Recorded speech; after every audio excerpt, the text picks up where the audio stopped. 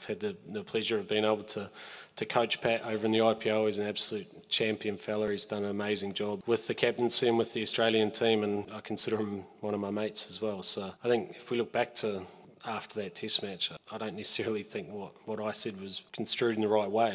What I was saying is I've made mistakes in the past, and there's times where you look back and you say, maybe when you're a little bit younger you don't quite understand some of those decisions you make, but I look back with regret on some of them, and I've put my hand up to say that, and I guess that's what I was challenging. But in the end, everyone's entitled to do what they want. There's no right or wrong in that, and that's the grey area around the spirit of cricket. I guess I know with the benefit of time what I would have done in that situation, but they're more than entitled to do what they want. Ashes series, they have all these twists and turns and moments which people they talk about and what people are able to remember by, and that was certainly one of those, as was some of the spells that we saw from both sets of bowlers and some of the innings that we saw from both sets of batsmen.